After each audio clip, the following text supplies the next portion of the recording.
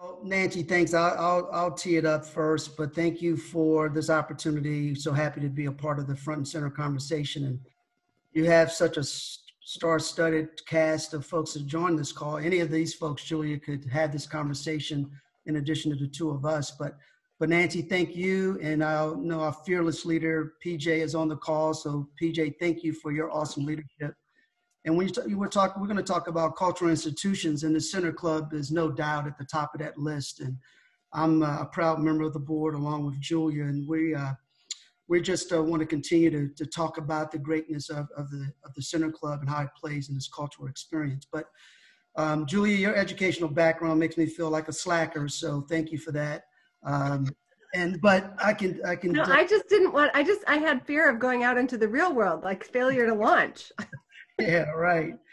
But I can just say, as sort of starting this conversation, you all know my background, but I'm coming up on 4 years in Baltimore, and I'm as excited today of marketing and selling this city as I was day one coming to Baltimore. And I still believe this is one of the most special communities in the country. And so I'm really grateful and honored to be heading up the travel and tourism efforts here in Baltimore. I look at myself as a destination marketeer, and I've been doing this for about 28 years now, and I'm still learning every day. And obviously, where we're sitting today, going through this pandemic, none of us would have had envisioned this just 60 days ago. So we have to really, I think, use our energy, our talent, our brains, and really work together to get us out of this one. But you all should know, and I've met with a number of you all on this call, but I think at the right time, the brand message that we at Visit Baltimore have been working on the past year, I think really is going to be something that can help us to really elevate the messaging of the arts and cultural space at the right time. We put it on pause, obviously, because nobody's traveling at this point, but we are ready to launch it at the right time. And we've been doing some additional work with our 5 surrounding counties. And we're going to have a civic pride campaign because we do feel it's extremely important that the Baltimore City message needs to be embraced by our 5 surrounding county friends. So that's going to be a part of this storytelling, Julia, once we're ready to roll it out. But I wanted to really share with you that brand element, that rebrand campaign is teed up and ready to go, but we want to do it at the right time. So I'm happy to be on this call and sharing the platform with Julia, and looking forward to this conversation. Well, Al, thank you so much for all the work that you're doing. And I'm just going to echo everything that Al said about the Center Club and PJ and all the other board members who are on this call. And really every single one of you who is on this call is part of the cultural community. And I'm just delighted. So I really hope that we get some time to chat amongst, with each other at the end or even during the call, because I can learn from all of you.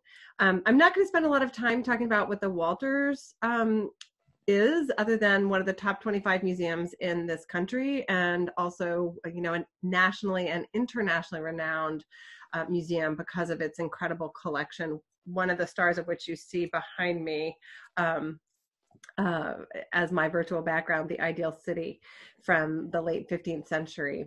And what, in 1934, what was a private collection that had been intermittently open to the public here in Baltimore, that had been created by a father and son, was opened and given to the mayor and city council of Baltimore for the benefit of the public. It was 2 physical buildings in Mount Vernon, 23,000 objects, and a quarter of the fortune of the Walters family that were given to the mayor and city council of Baltimore in order to be part of the creation and the future of one of the greatest cities in America. And that was the vision of our founder and his father. And one of the truly incredible things about the Walters is that it was always envisioned to be an institution that was for the public, There were no clauses or anything that had to do with race or class or women or men. I will say that our founders were not necessarily on the more liberal side, but they had Henry Walters, the son, had the vision to think about his gift to the city as one that would ensure that Baltimore be a city for all, for everyone, and actually an inclusive city. So in 1934, we opened as a public museum, and we've just celebrated our 85th anniversary. But in 2014, we went completely free. We had gone free general admission in 2006. And in 2014, and going sort of completely free, no longer charging for exhibitions, we also decided that we needed to be focused not on the kind of international and national tourism market, which has always been part of our annual operating goal, to be of service to the national and international audiences. And what we thought about was exactly what Al is talking about. We need to be of service to Baltimore City and the Baltimore region and the state of Maryland first, because if we can't serve the communities that surround us most closely, we will not be of necessity. So I have a friend who works in Chicago at a museum, and we have shamelessly stolen her tagline, which is of world renown, but of local necessity. And I think that is what is incredible about what we can offer at the Walters. And what I will say is that is what every single cultural institution, and both individually and collectively, we can do and are doing for this great city, these great counties and regions, and this state. And so, having lived in California, Connecticut, and now Maryland, and then a variety of different places in between, what I can say is that Baltimore is extraordinary. It is unique. There is no city of this size in this country that has 3 world-class arts museums, a huge ecosystem of visual arts galleries and artists, and also the performing arts and other cultural institutions, the BSO, all the museums and performing arts organizations that are on this call represent what really is the thing that separates out Baltimore from other cities. Not only are we eds and meds, but we are culture. And so our responsibility is to stop telling the story that The Wire was, a disaster, but say, yeah, The Wire is the thing. It is one of the greatest cultural manifestations of art in the 20th century. And we can own that because it was made here, right? So we need to turn the narrative around. And that is why Al is so important in this moment for us, because he understands that it's not about the reality, it's actually about the narrative. And so Al, that's where I think you're right on the money here. And I think one of the things that I wanted to share with the folks on this call is that when I came to town almost 4 years ago, Visit Baltimore was really looked at as being more of a inner harbor centric organization, that our focus was to help the convention center with conventions, help our hotels that are primarily in the central business district be successful along with the restaurants. And we've made a concerted effort over the past 3.5 years to make sure that our message is all of Baltimore City, not just the central business district. And that it was important for us to make sure in our messaging and what we do, that we partner with arts and cultural organizations all over Baltimore City, because this is a true economic engine, if you will, for the community.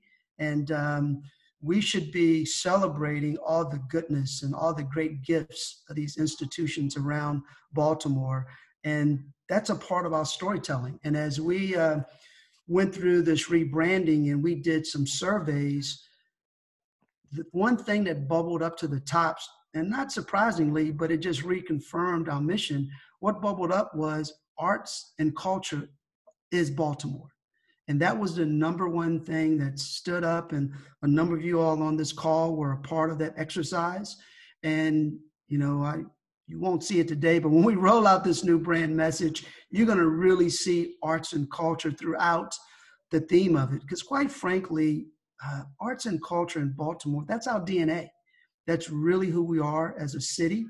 We should be doing our part to celebrate that. And as I say to people all the time, I think we sort of play above our weight when it comes to arts and culture throughout this country. And both Julie, you, myself, we've lived in a number of other destinations, but the arts and cultural message is one of the two strengths of Baltimore. And we want to be celebrating that storyline more and more as we move forward. And because I believe that's one of the reasons people move here. That's the reason why people stay. That's why the students in our academic institutions fall in love with this community and don't leave once they graduate. So I believe Visit Baltimore, we should be doing our part to partner with our arts and cultural institutions and help leverage your story and tell it broader and better than we've ever told it before. So I think we're at a point with this story that we can go places that we really haven't gone before and celebrate the Walters and the BSO and the Lewis and all the great institutions that are here in the city. Right. And Anita is on this call, and she's the director of the BNO of the I just had it, but it's the amazing Museum of Industry. And, so many things start here. And the way that you keep that legacy alive is through the work that museums do. So arts and culture isn't just, the painting from circa 1500 that was done in Italy. It's such a broader array of talents and individuals. And Cindy Wolf was just named yet again as a finalist for the James Beard Award. And the culinary arts are now one of Baltimore's greatest assets. So if you put together fine art, performing art, culinary art, you really do see a different picture of Baltimore and why we should be shouting out that, again, a city of our size, we punch way above our weight in that.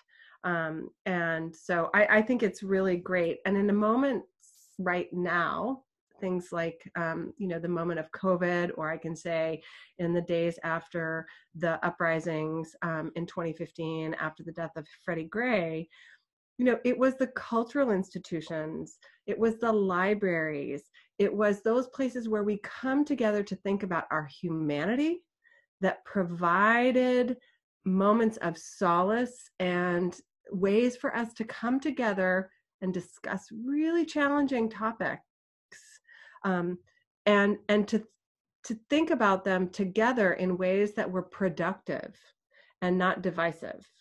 And so as we think about what we are doing right now at the museum, when the museum's doors are closed, we're providing enormous services to the Baltimore City schools, the Baltimore County schools, the schools from the regions around, who have no access to their arts education or any of that, because that's in the classroom. So we've transformed our pedagogic resources and are giving those out for free, as we always are, to the city schools, and we've become really an anchor for them in these times as well in terms of pedagogy.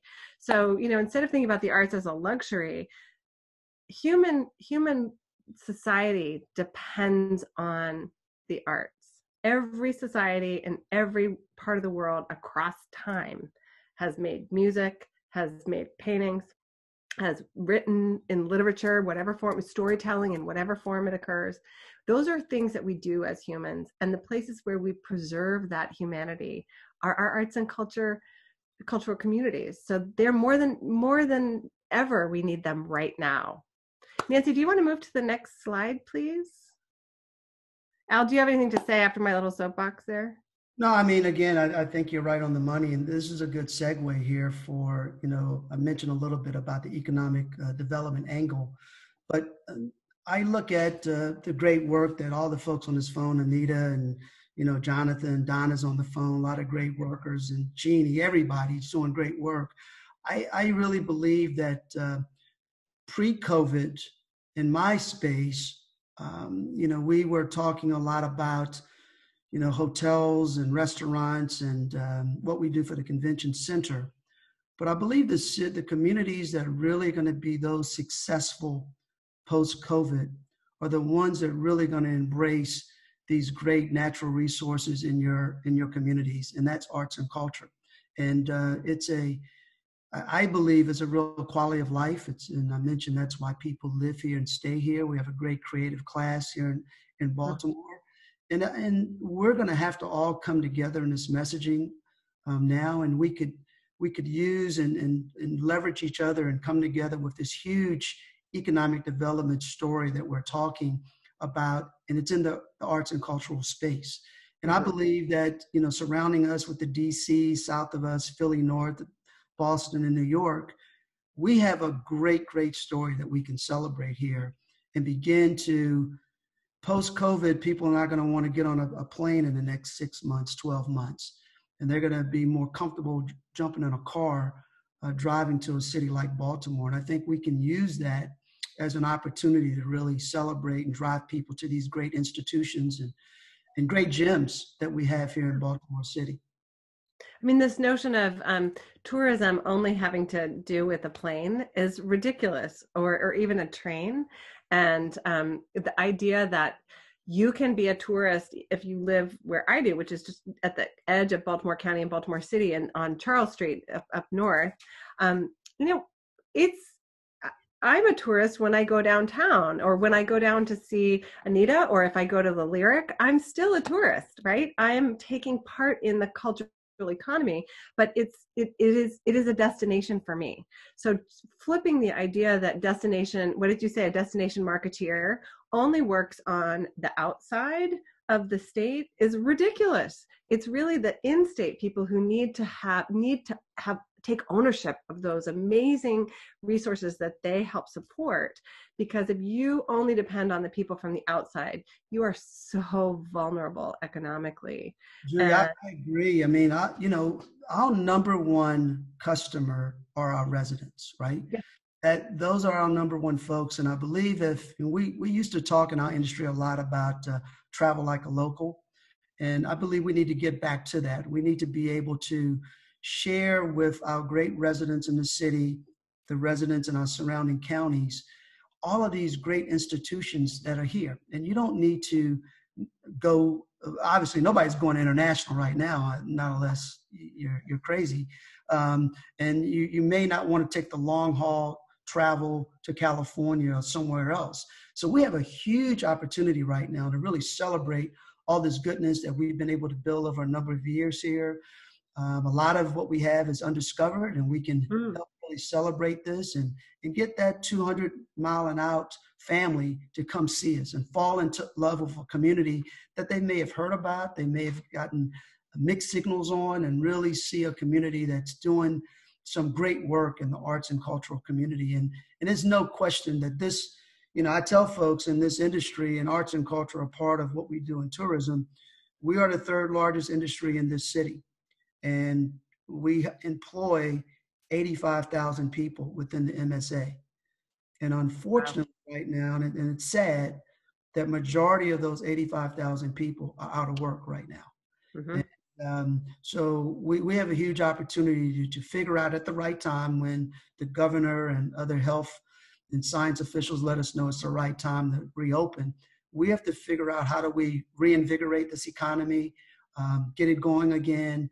And I really believe that we have a huge opportunity to really set Baltimore ahead of some other destinations that may not come back as fast as us because of density. It's going to be slower for them to reopen. And I think we have an opportunity to do it in a right way. And, maybe what COVID has done for us as a community is to get out of our silo messages that we've been doing a lot so independently.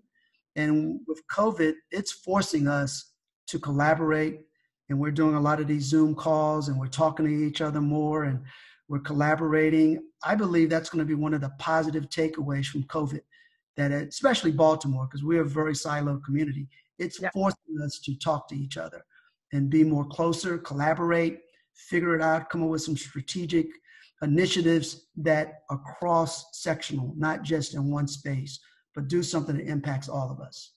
Absolutely. And this whole notion of, you know, the density of opportunity and actually the low cost of cultural tourism or even just tourism in this city. You know, you think about, everyone says, oh, well, you know, all the museums in Washington are free. Well, you know what? Most of the museums in Baltimore are partially or fully free.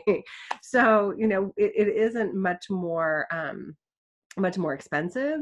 And then you can also go to, you know, you can go to the Museum of Industry in the morning, you can go have lunch somewhere, you can come to us in the afternoon, you can go to the Lyric in the evening, you can then go to the BSO for a Sunday matinee, or, you know, reverse that all around and then go to the BMA. You can have on a Friday and a Saturday for much less money than going to New York, where, okay, MoMA charges $25 for you to walk in the door. Right. You can go to the BMA for free and you see, in my opinion, just as great art as at MoMA, and it's not as exhausting because you don't feel like you have to go through the whole thing. So the manageable size of Baltimore is also one of its greatest strengths, and if we can only solve the parking problem, we will be golden. I'll let you work on that one, Julia. Yeah. Yeah. Yeah. But I think you're absolutely right. And you know, with our new rebrand that we're going to roll out, as I mentioned, arts and culture is at the top. We really believe that there's no doubt we have to get our local residents excited about our community and our 5 surrounding counties. It's incumbent on them to help us rebuild this great city of Baltimore. So we want to make sure that when we roll this messaging out, arts and culture is front and center to it, and we celebrate all of the venues that you all work on that's on this call, and people can see it, and not only in our messaging here in the city, but we also want to identify some of these influencers here in the arts and cultural space and use their face and voices out of market as well, so they can bring people in that 100, 200 miles away, and they can really come see us. And I think we need to be a little bit more authentic and appealing in our message, and use Baltimore faces, Baltimore voices to really celebrate all the goodness that our venues have to offer. It really is a challenge because having lived in San Diego, it's a little bit the same way, where the San Diegans, and I said this when I first moved here, San Diego is magical. I grew up outside Los Angeles, and, you know, going to San Diego was a little bit like going to the ranch town. It really wasn't that exciting. It was the, you know, kind of hillbilly. And but what that was San Diegans' ability to hide the magic, right? They didn't want lots of people coming in from elsewhere because they believed that their town was better without all those other people who didn't care about it. Right? So, you know, we almost intentionally hide our light under the bushel because we like Baltimore. We like having, you know, this not being the hustle and bustle. It's part of our DNA. It's the whole notion of, you know, the best thing about Baltimore are the neighborhoods. So this notion of the small collective, sum of its parts, but really it's just the parts that make up the whole, as opposed to thinking of the whole as something really fabulous, that ends up coming around in a moment like this to hurt us because we don't know how to collaborate very well. We're very good at, you know, individually talking about our own institutions and our own neighborhoods. So, you know, the Walters is identified with Mount Vernon, which means that when you're advertising the Inner Harbor, we're just 5 blocks north, but, you know, we're not the Inner Harbor. So I've been here for 7 years. And the other day, maybe last week, was the first time that I was on a call with all of the directors, the CEOs of all of the attractions in Baltimore. 7 years. I mean, that is indicative of why we can't tell one positive story, and why our stories are told by other people for us. For sure. So I think that may be a good segue there. I think the next section is really talking a little bit about where we are today with COVID. If I'm Let's see, what's the next slide, Nancy? It's a surprise. Tourism after COVID. Excellent. So let me just throw out a little data points for all of us to think about, because COVID has changed the game for everybody.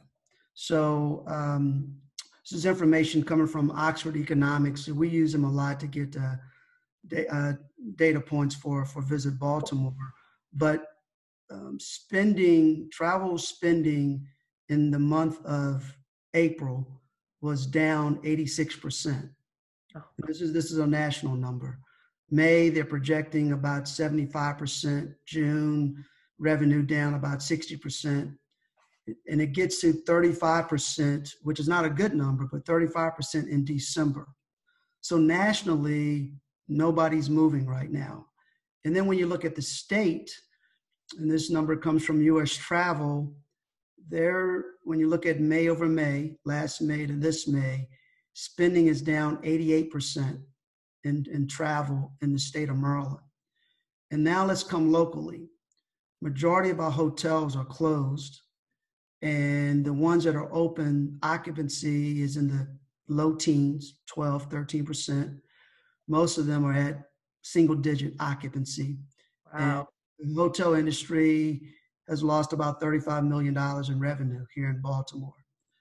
And you know the story about the restaurant tours, and unfortunately Alexander Brown and City Cafe, right? I mean, 25 years. Staple in Mount Vernon. Raleigh Seafood over in Fed Hill is closed up for good.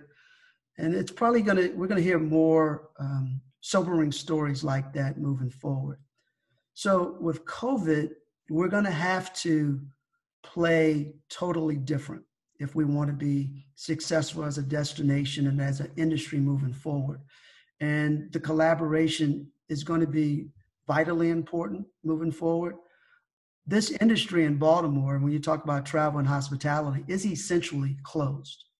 Mm-hmm. And so lost revenue, people out of work. And I'll go back to this 85,000 employed number again, because this is important. Out of that 85,000, about 60,000+ live in Baltimore City. And demographically, the majority are low skilled, low educated. Great workers, but that's who they are. So where does this huge community go if we don't find a way of reopening this community at the right time? We have to figure it out to reinvest in it. We submitted a plan to Mayor Young and his team a couple of weeks ago with some thoughts we have on paper that has a arts and cultural focus to it. But I think once we hear from the governor, when's the right, because this is the really happy dance here. When's the right time? We can't get out in front of science and health. We have to do it the right way. But once we decide we're going to reopen, there's no question in my mind, we have to figure out how we put these folks back to work. Absolutely. What's our messaging going to be to really get this tourism industry back going? I think we have an opportunity to do it the right way, but we can't do it pre-COVID. That game's over. We have to now begin to look at strategically what's going to be the new way that we rebuild this tourism economy. And I think we're going to have to do it talking to each other, partnering together. Locals, the local market is king initially.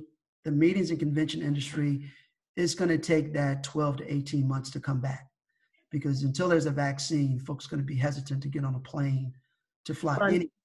We were talking, I've been talking to Dr. Wen, one of Baltimore's greats, and she spoke to our board, and she said, it's actually not about the vaccine, it's about the vaccinations.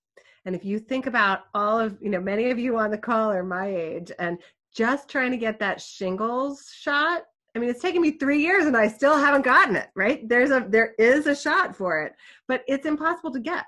So there's the layer of, we don't even have a vaccine. And then the accessibility of that vaccine is going to be another thing. So you're absolutely right. And, it's incumbent on us not to squander this crisis, because we, so the Baltimore, the Walters Museum and the Baltimore Museum of Art, I know a little bit about their staff, so I can't speak to some of the great institutions that are on this call. So please feel free to join in. But for instance, at the Walters Museum, we employ 150 people, and 73% of our employees are Baltimore City residents.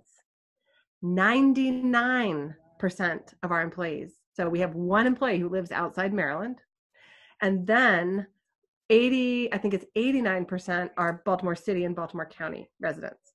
So we are an incredibly important major employer in Mount Vernon for the city with our employment taxes. So we're free. So we're not dependent on earned income.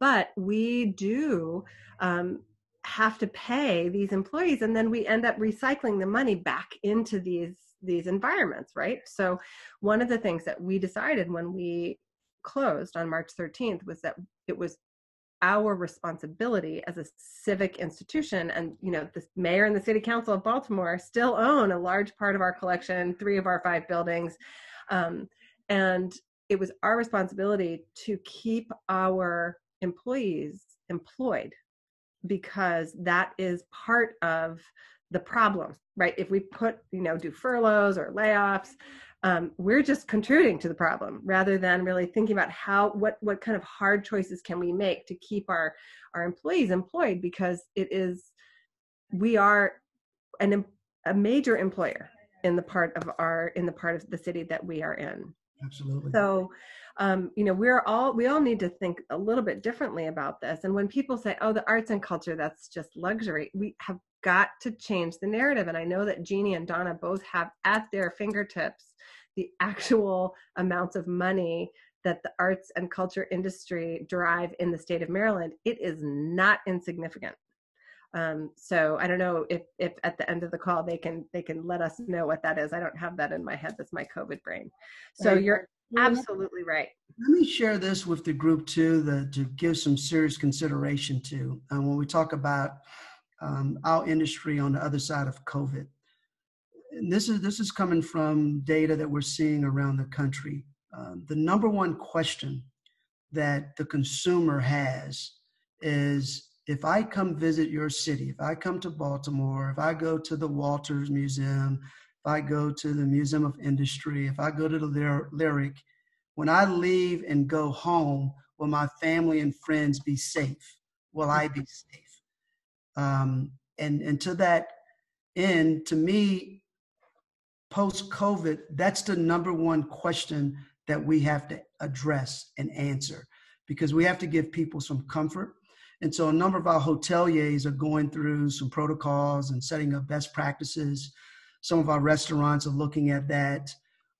Visit Baltimore, we've done some due diligence on this one, because again, we think that's going to be the number one place that we need to play. So there's an international organization called the International Sanitary and Supply Association out of Chicago, and they've come up with an accreditation program that cities and venues and hoteliers and restaurateurs can go through to give their employees, when folks come back to work, give them some comfort that you've gone through a sanitation, hygiene, cleanliness type of steps.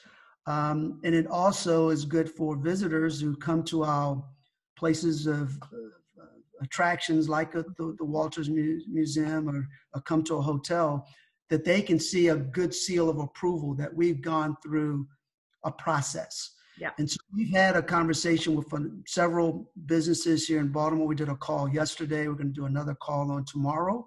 We've talked to the mayor and team about this concept. I've talked to Dr. DeRaza, a health commissioner, about it.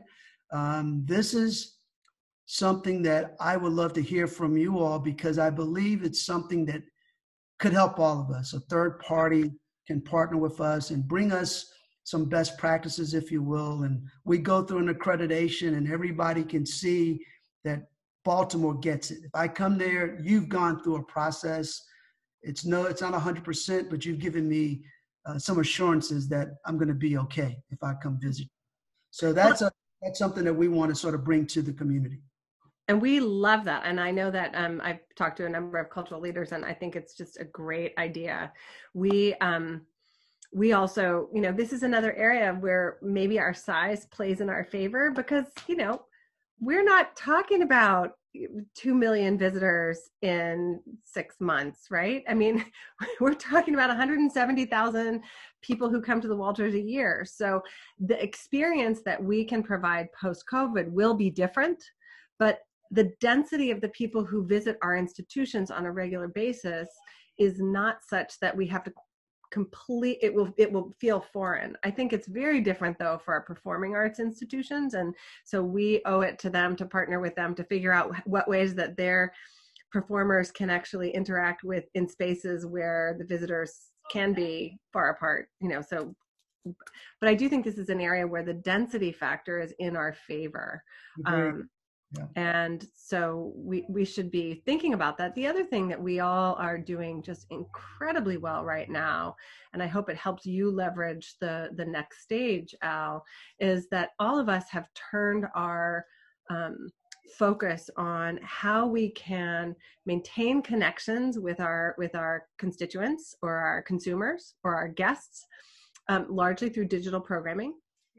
But what we're doing we're not replacing the on-site experience. What we are doing is we're creating more touch. I like to feel we're sort of whetting people's appetite for coming back in whatever way we want them to come back. And we're providing them with resources that will actually be amplifying after we go back to having our doors open.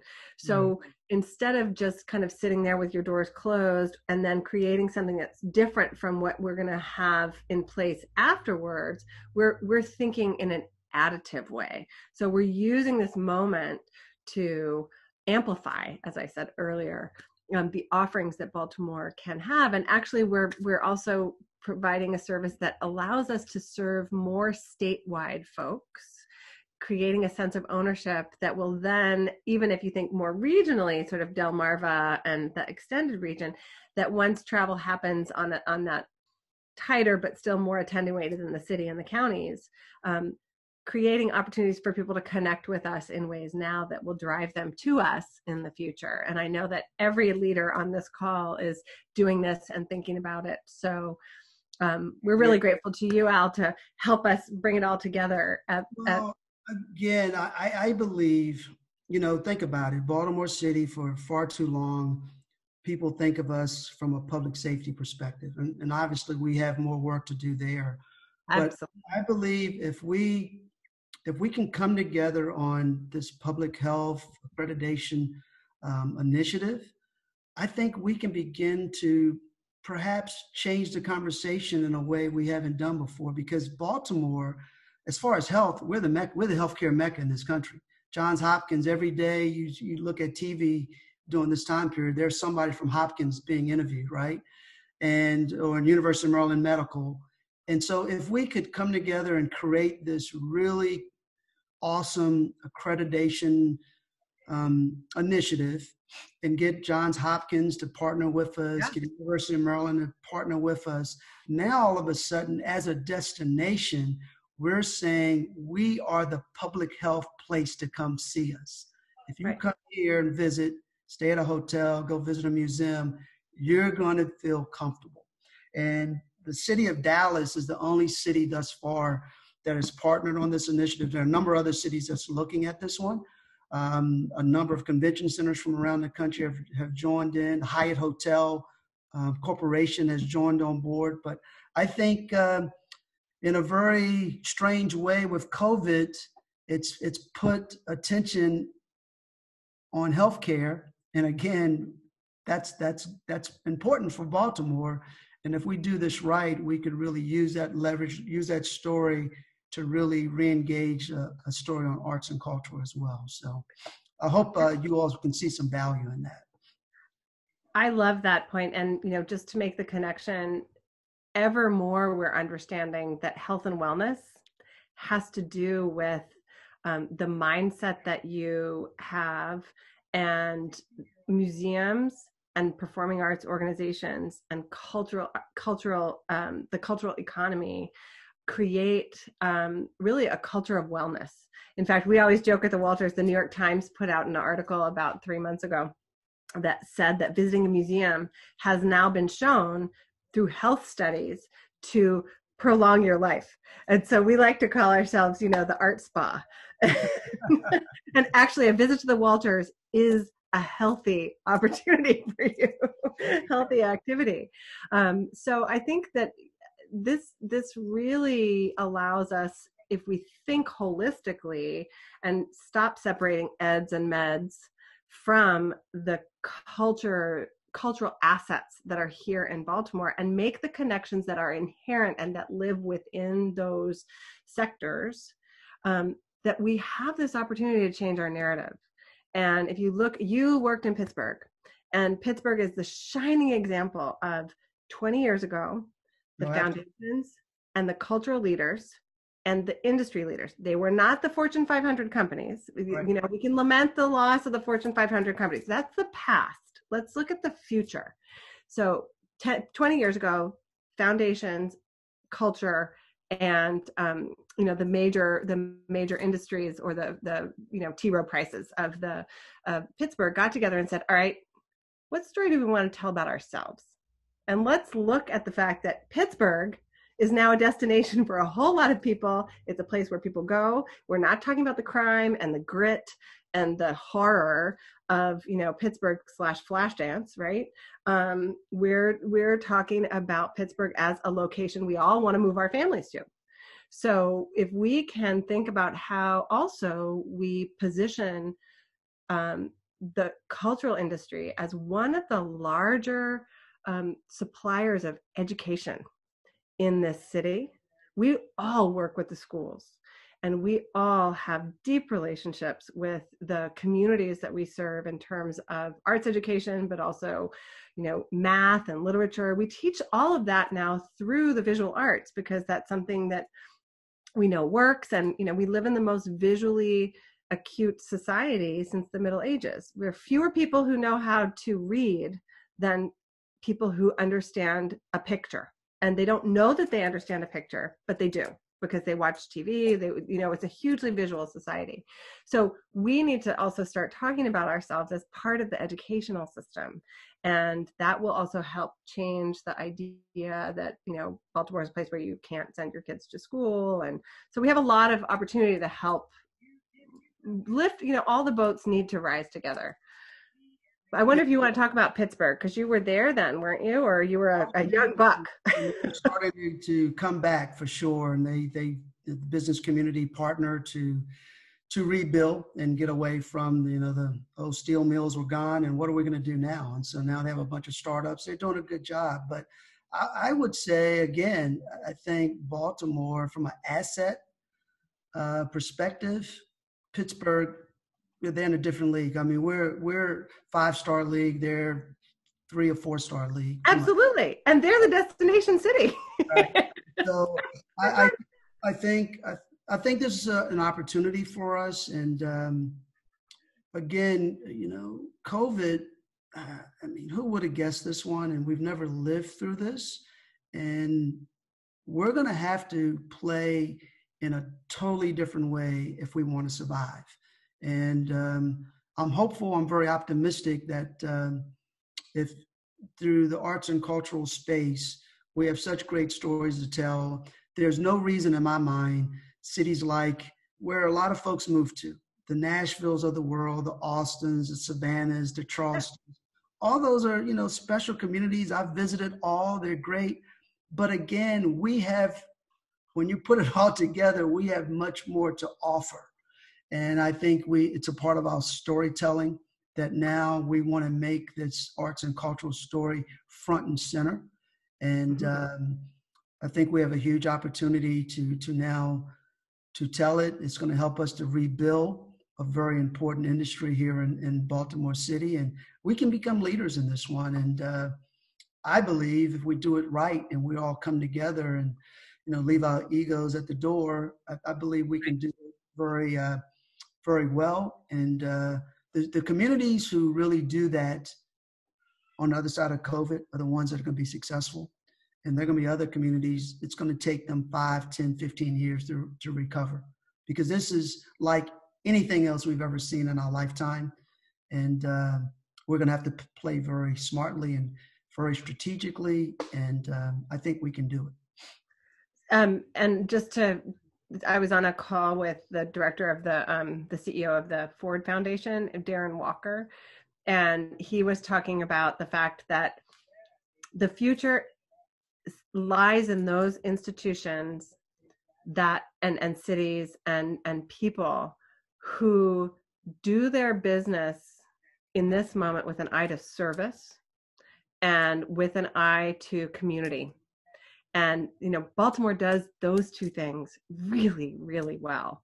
So that's just yet another asset that we have, that if we put it together, and if we, instead of competing or saying, well, we're one museum and, the BMA and the Walters are in a big fight. Well, you know what? We're not in a big fight. We are all part of the same community, and we only hurt each other when we think that way. So I love what you're saying about just coming together and talking about how we lift the community up, and how we are part of, Baltimore has this opportunity also to provide the example for being a community that prides itself on healing.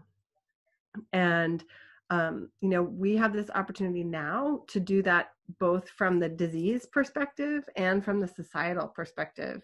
And the way to do that is by coming together through the arts. Now that sounds really mushy and, groovy, No, but it is about how we talk about ourselves and how we believe in ourselves.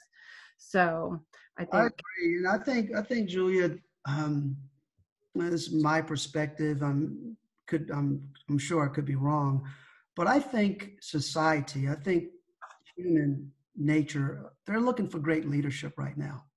And we as an industry and as a community, and I'm talking arts and culture and hospitality all together. Everything. We could come together and really give people tremendous hope and show them that this is what real leadership looks like, and come up with a plan of action that people want to join. And people they want hope again. They want to feel good about their community. They're looking for folks who can really lead and tell a good story, be honest with them and truthful. And that's the art space. We can let people be creative and be their best selves and do things differently. There's no straight line to success. And I believe if we all look at this and put our minds together, that we could be the real stimulus that this community needs. And I think that we have a huge opportunity to do it. And I think people are looking for who's willing to step out there and lead. And I believe our industry could do that. And you said something in our earlier conversations, these are industries that are really on the brink.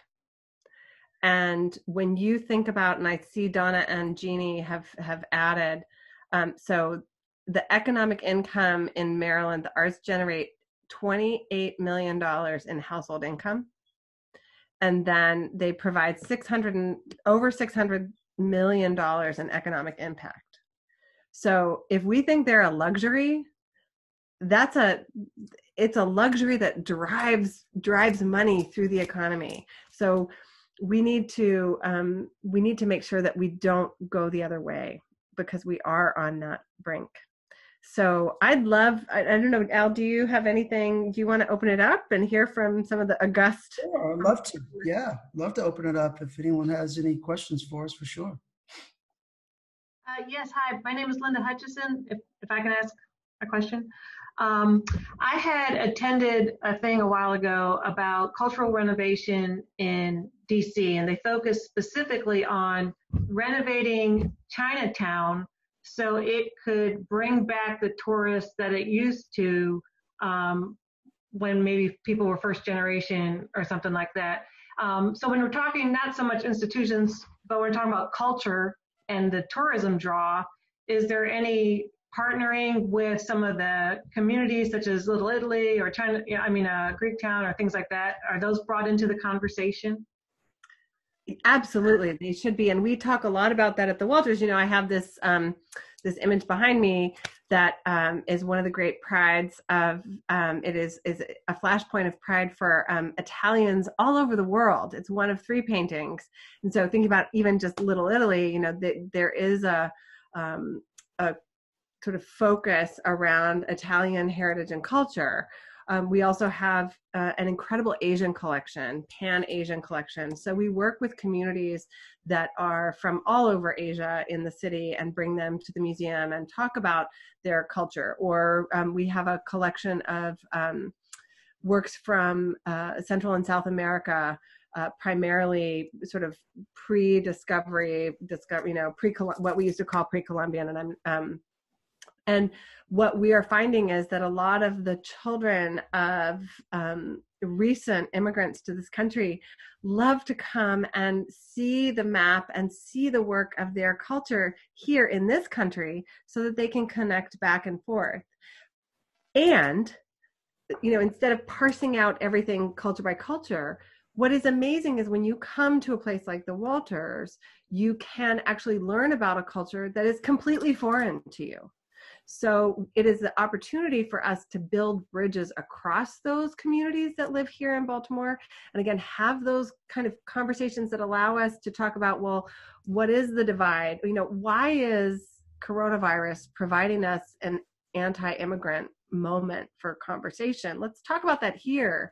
And let's think about, you know, the fact that China is really one of the oldest still extant and going cultures in the world. It's just we don't learn that in America. So to your point also about innovation in the stream and the entrepreneurship, we have not been very good in Baltimore and the region in connecting in a meaningful way the startup industry and the innovation industry and the arts community, whether that be the individual artists or the institutions, the museum institutions. And I think Anita, with the Museum of Industry, it's a much more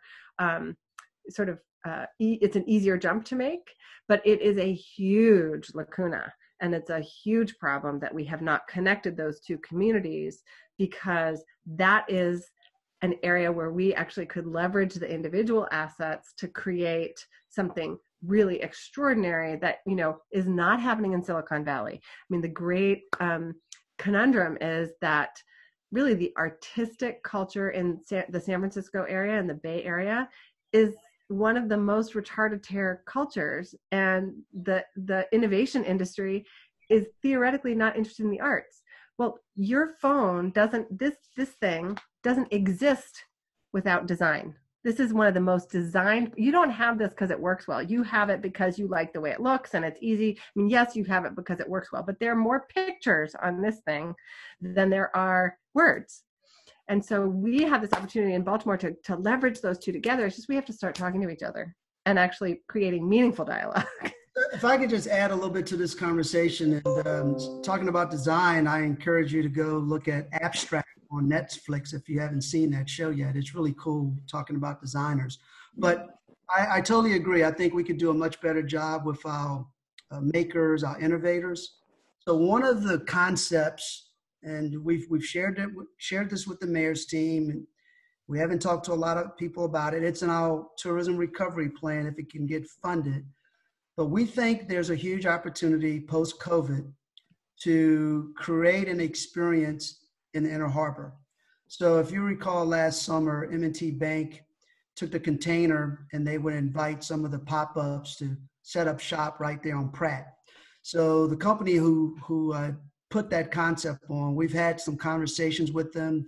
Downtown Partnership's been at the table, Waterfront Partnership with Lori and her team. And Donna, we want to bring you in this conversation, but there's an opportunity. This group would love to create some containers down at the Inner Harbor, because right now the Inner Harbor we don't know where that's going to go for years. But what if we come out and create an experience whereby we can create these pop-ups so our innovators, our makers can come down, set up shop, in these containers periodically. We wouldn't do it 24/7, but we'll find a certain time of year where a big festival is in town, major convention, once we get all the social distancing stuff figured out. But we think this is this is an opportunity to really get our residents excited, get the regional folks coming back to see us, have it very bright and colorful with these containers, have some music, some art, businesses who are in maybe Mount Vernon, Fed Hill, they want to come downtown and have a space that's cool and hip and really high energy. We think there's an opportunity to create this experience. So it comes with a nice little price point, but we believe if we're really thinking about innovation, these makers that the question alluded to, I think there's an opportunity there that we could really create an experience that we don't have today in that space. I think Peter Zomi has a question. He promises, Al, that it's not going to be too hard for us. But Peter, I'm ready. Hey, good evening, everybody. PJ and the club, thanks for hosting this. It's terrific. And Al and Julia, I really am enjoying this conversation. So here is my question. Can you talk a little bit about the phases of recovery? And so here's how I'm thinking about it, and I'd appreciate your thoughts. One is we're all stuck at home now. Then, at least for the arts organizations, there's going to be a time when we can start to return to work with the staff and begin to have some kind of content. Maybe it's all going to be digital at first. So that second phase is going to be we begin to return to work. And then finally, probably after there's a vaccine, we're going to be actually beginning to be approaching normalcy again. And then a long time from now, the fourth phase will be when the pandemic is a memory. So 4 phases. We're stuck at home, then we're going to begin to return. We get the vaccine, and then a long time from now, we will have all, I hope, be forgetting about this. So that is my question. Thank you very much. So I'll just say that last night my phone blew up and Connie McAllister saved me. I just done my exercise, and I thought, okay, I'm finally finished with my Zoom for the day. This is crazy. And then like 10 people said, the governor, he's just announced that art galleries can open. Are you going to open? And we had to kind of try to figure out what he meant by art galleries. And it was really clear that what he means are, retail art galleries that are small shop, like barbershops. And, we're not Nordstrom selling inside. It's Nordstrom curbside pickup. So we are definitely not phase 1. And Peter, you and I have talked about how, at best, maybe some of the larger organizations are at the end of phase 2. But, again, what kind of experience are you really going to have when you come into the museum and you have to stand? You can't read a label on the wall because it has to be 6 feet. There's going to be a tiny little painting or whatever it is, and then a label that's this big because you have to be 6 feet away from it to read. So and I think most of us in this group are actually more likely phase 3 and possibly even what you're talking about as phase 4. And I think that where our challenge is that people need us now more than ever. And I know from my colleagues outside of Baltimore how, museums like the Buffalo Bill Museum and Cody, they had people lined up like they were Trader Joe's the morning when they opened, because people wanted that they wanted art.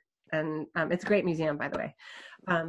But so how do we do that? And I think you're right. It's later rather than sooner. And so coming together and thinking about how we can each leverage each other's digital assets and what we're doing for our communities through online or not online, but through assets that we distribute through meal sites for those folks who are not on one side of the digital divide.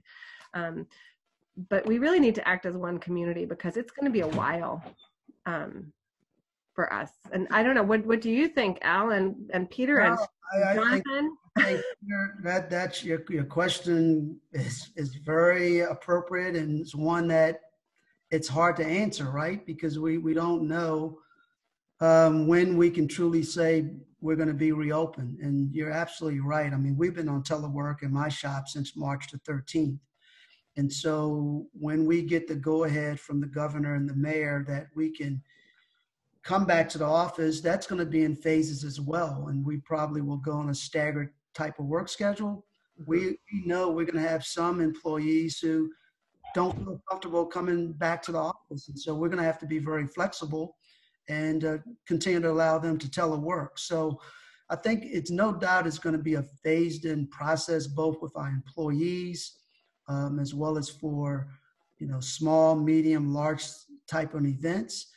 But one of the things I would love for us to think about at the right time when we know we're open back up as a community, and I don't know if that's 6 months down the road, if it's 10 months, I would love to see us do a welcome back to Baltimore celebration, whereby we can get the different venues that's on this phone involved and with music and art and really celebrating our residents. This is, and I know Donna's done great work with, all the great work she does with her festivals, and this is really in her space. But I think Visit Baltimore would really want to partner with BOPA and other entities. And what can we do to, at the right time, to really get people feeling good again about we're on the other side of this thing, and get them to come to your venues and really enjoy and spend money, bring their families, have a good time. And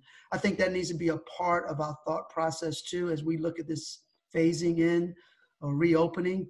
We should be looking at this one time to celebrate whatever that looks like, and put another festival on Donna's plate. I'm sure she'd love that. Jonathan, what are your thoughts? So I think, first of all, thank you guys for putting this on. Thank you to the Center Club, Nancy, and everyone, and thank you to Al and Julia for leading this. I think that it's interesting. In our case, since we don't have, we really are dependent on touring performers coming through. The good news is that from a supply point of view, none of them are getting paid, and there's tremendous demand on that end for comedians and for singers and for people to come back out and to work, because if they don't work, they don't get paid. So we have that flexibility, and we have the flexibility that whatever, different audiences are going to be more comfortable coming back at different times. I think that'll be by age and by either, different things. I think, maybe people come out for comedians before they will come out for certain other things. I don't know. We're going to see. And we'll work with people in the industry to figure out how that's going to work. That's going to be really important, is understanding that what is the seating capacity going to look like? What is how many people are we going to be able to use? I'm confident that when we reopen on day one, we're not going to have 2,500 seats filled. So what does that look like? And how do you do that? And working with artists, for how do you do that in a way that makes financial sense for the venue to open, for the touring performers, and for everyone? So it's really an industry-wide thing.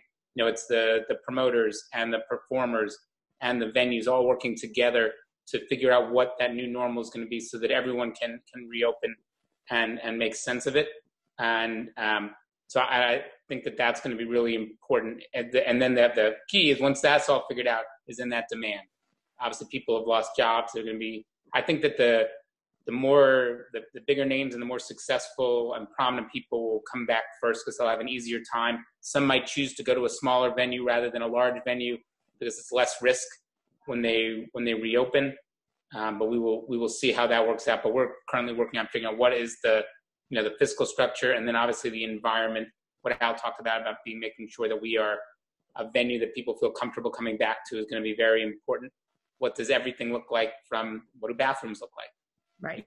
And, is there no longer such a thing as intermission? Right. Hey, Well, and our architecture, right? All of us, I mean, I'm thinking of you and Peter in particular, we all have these old buildings that were built in the notion of how many people can you shove in one space, or, they don't have really good plumbing in my instance. And, only 2 of our 18, we have 18 bathrooms. So think of the cleaning there. But it's expensive to change your architecture. But the experience that we want our audiences to have required that we think differently about the architecture that we have. So that's another upfront expense. So I think it's, yeah. Hey, Julia, this may not play as well in the museum space, or maybe it can. I think in the performing arts and definitely BSO, I think one of the other things we may want to consider is how can we be more creative and use some of our outdoor space that's adjacent to our venues, working with the city, getting them to close streets off and and this is seasonal for us, right? We could probably only do it summer through fall and can't do it in the winter. But I think we need to look at how do we utilize more of our outdoor space that's adjacent to our venue and do outdoor type concerts, outdoor type of entertainment. And I think in the short term, that's something we need to look at and partner with our city agencies to help us to create that experience that may not be inside the building. Maybe inside the building is for the restroom, but everything else is outdoors in the short term. So you mentioned outdoors, and so I turned on my video and my sound. Hi, everybody. And thank you for this fantastic discussion. I have a confession, which is I thought, oh God, another Zoom meeting, the end of the day. I'm just going to turn this on and tune it out. I've been riveted. So thank you very much. That means a lot. Thank you. But what I would say is that as, you know, the institution in the city that actually has enough parking, and that is able to use our parking lot in creative ways, we're starting to think creatively about what that might look in. Is it drive-in movies? Is it spread out rental events? Is it something else? And so I am more than happy to share what we discovered, because we've already started actually to get some inquiries about using our outdoor space, whether for a five-person wedding or a religious service. So we're going to be learning a lot. And of course, we're happy to share whatever we learn. That would be awesome. I got in trouble at a drive-in movie theater back in the day, Anita. So, but TMI, Al, TMI. Have a drink, Al, and we'll hear the story. We all saw American Graffiti. We all got in trouble at a drive-in movie. Even the egghead got in trouble. Peter, did you have thoughts on this? It was your question, but yeah, a couple of thoughts. Al, to respond directly to the idea of outdoor concerts, that is something that we're talking about. I think whether it's inside in a socially distanced concert or outside, one of the important things that we also do is that we have the right technology to stream this to people who are at home and to do it at a high quality level. So people who feel connected to our musicians and miss them can at least see and hear them perform. And so that's something we're working very actively on. As far as the phases go, I mean, one of the things that I think that we've been so focused on is what to do during this period when everyone's stuck at home and what kind of content can we put out there. And a lot of the institutions in town are putting out some nice digital content, but it's had to move very quickly to make that happen. One of the things we also need to then think about is to stay on top of when we're going to be able to come back, when we're going to be able to emerge from this, and think about what are those exciting events that we are going to do so that we have something to look forward to. We need to earn the right to keep our institutions as strong as we can during this period. And for those of us who depend in large part on contributed revenue, we need to earn that. We need to be providing digital content, but also continuing to plan for the future and be as in a robust position as we possibly can.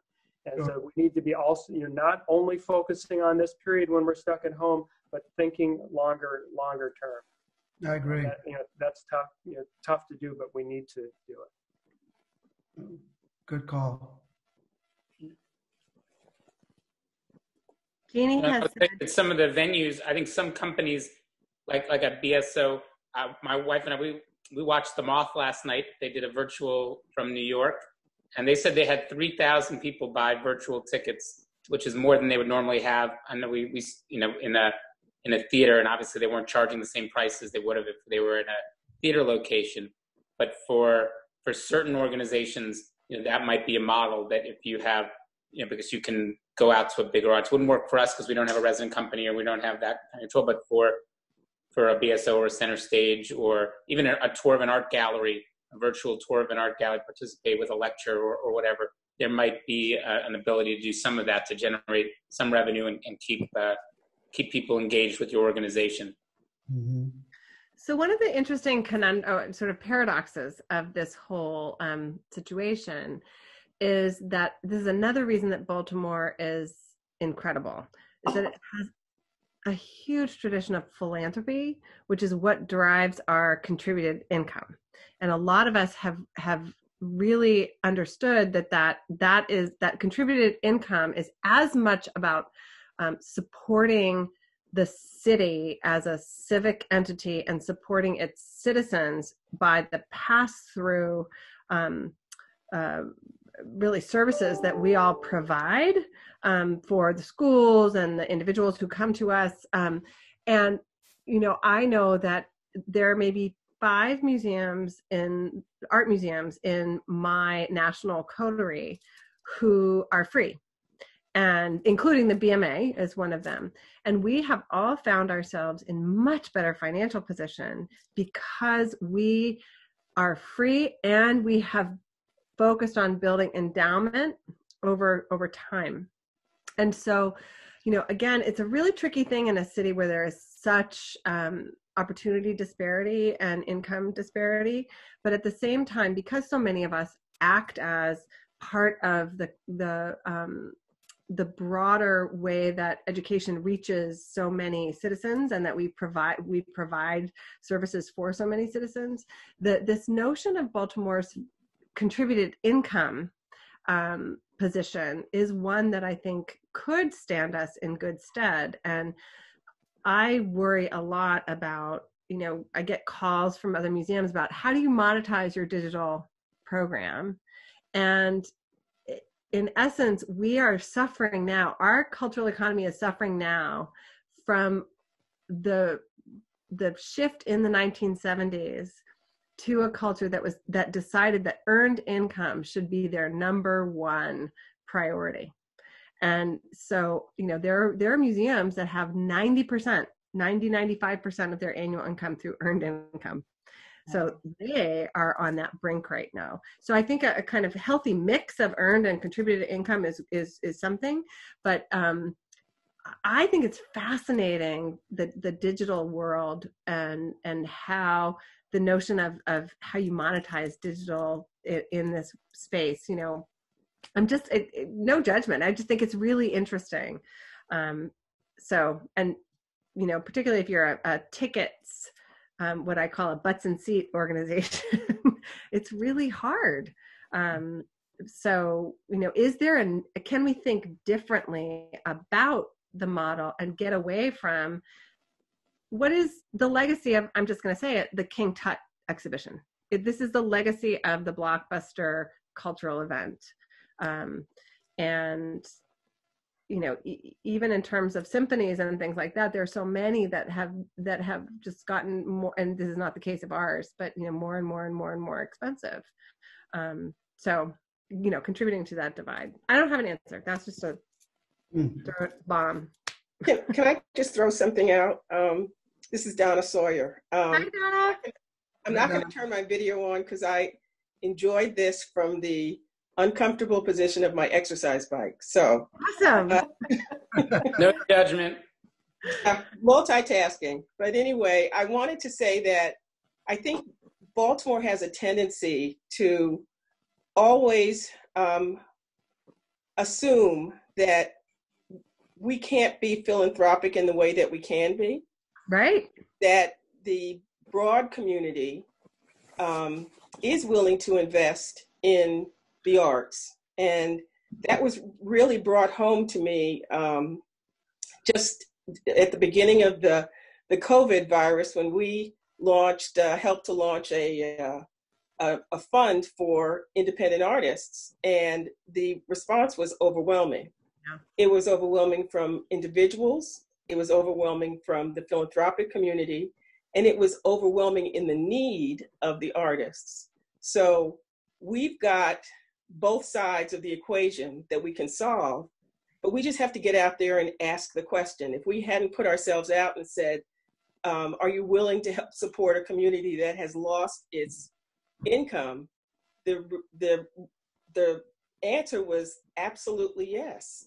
And now the artists are asking us, we've gotten poems and songs, they're giving back with their gifts. So I think we have, to answer Al's question, we have all of the natural resources. We just need to get them out there. Yeah. I agree, Donna. And, I think all of us on this phone, we know that, we understand it. I think the nonprofits in Baltimore, under your point, Julia, they understand the value that we bring. And I'm speaking for me personally, I need to do a much better job of convincing our politicos that this industry is worth an investment. And we should not be looked at as a cost. This is an investment that we are bringing both quality of life, helping the K through 12 school system, job creation, economic development that we talked about earlier. And I'm not so sure that politicians, to a broader extent, place enough value on what we bring every day. And I know I have to do a much better job of convincing my political friends that this is an investment. Should not be on the cost side of the ledger. This is on the revenue side. So one of the things that I think we have gotten better in the last decade about is doing what you're saying. And actually Maryland is the number 3 funder in the country for state support of the arts. And so individual legislators, I think, get it. I think individual city council members get it. And I know that Anita and Peter and Jonathan and I spend a whole lot of time, and Jeannie and Donna spend a whole lot of time demonstrating what is their return on the investment for the citizens of whichever constituency we're talking about. For every $1 that is spent on the arts, they get a $3 return or even $4 at the state level. But what I think we don't do well enough is come together as a whole and demonstrate our strength together, because each one of us can individually show our necessity. We can be of local necessity, but it is really when we come together, BSO, the Museum of Industry, the BMI, the Walters, the Lyric, and if we all went and said, okay, so hi, we're all together here, I think that would be a different message from the messages that we traditionally send, which are individualized work about so I'd love to, I think that is a ramification of this COVID, is that we are all talking a little bit more often together. Because quite frankly, we are an industry, right? And that's the voice, and that's the framework that we should be presenting our conversation. That there's an economy here that can't be taken for granted, and we have strength, and it should be place a high value on what we bring to the community. So I can tell you from where Visit Baltimore sits, we want to continue to partner with everybody on this call, and look at us as being a true partner with the work we're trying to do. So well, I would just like, ooh, that's a terrible picture. I would just like to add that I think there is the old adage, don't waste a good crisis, but also there's a confluence of public will to make that happen, Julia. And there's also now a number of service organizations in Baltimore where the opportunity and the ability to actually create the glue that can make those things happen. Actually, we're at a moment when we really should take advantage of that. And there's a lot of opportunity. And of course, working with Visit Baltimore, which to me, some of the things, Al, you were just talking about, I wrote in the notes that we just had a convening with about 30 theater organizations. Who knew, right? There's more than 30 theater organizations in Baltimore. And one of the ideas that they brought up was exactly what you were saying, which is how do they sort of get a good housekeeping seal of approval for the sanitation of their site, so that there is some standard that audiences can feel comfortable coming back. So thinking about the whole ecosystem, Julia, as you referred to earlier, from the smalls to the largest, and how they all contribute, and making sure that in this glue and this sauce that we're making right now, that they're all included. It's a kind of sad but also exciting opportunity if we can all rally enough energy with all the things we're trying to accomplish to get that done. If we can not have to do a Zoom call while we're on our exercise bike. I'm really conscious that all of you have spent a huge amount of time with us right around dinner time.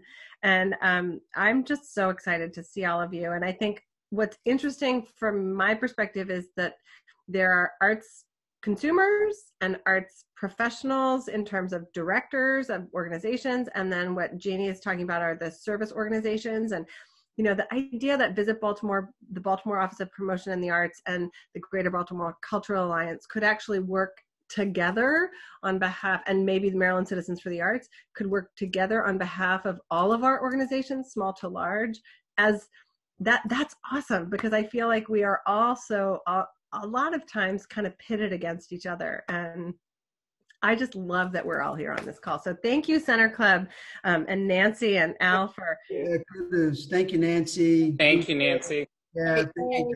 This is Julia, PJ. Al, you were awesome. This is PJ. If I could just say, this has been a phenomenal session. And the Center Club would like to continue to partner with all of you in this regard. Yeah. So please keep us involved. Well, you are part of that culinary, and cultural hub. You're a hub. Okay, we're happy to be a hub if that's useful, but we do want to support you all in this effort. PJ, thank you so much.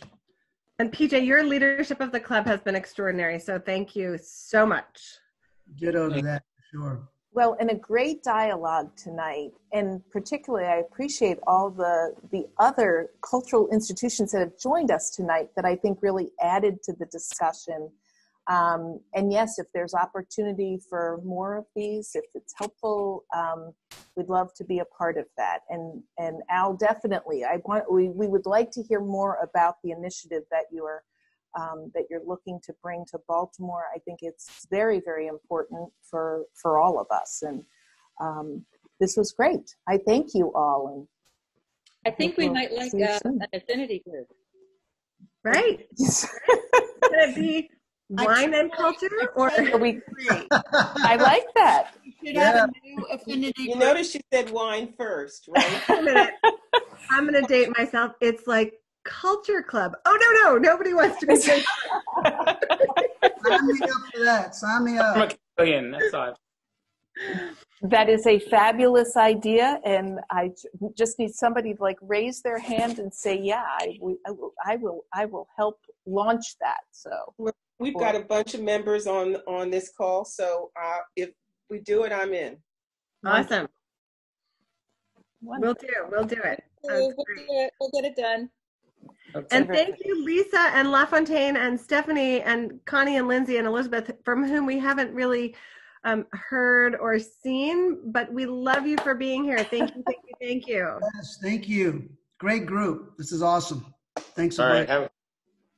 There's LaFontaine again, and Lindsay and Connie.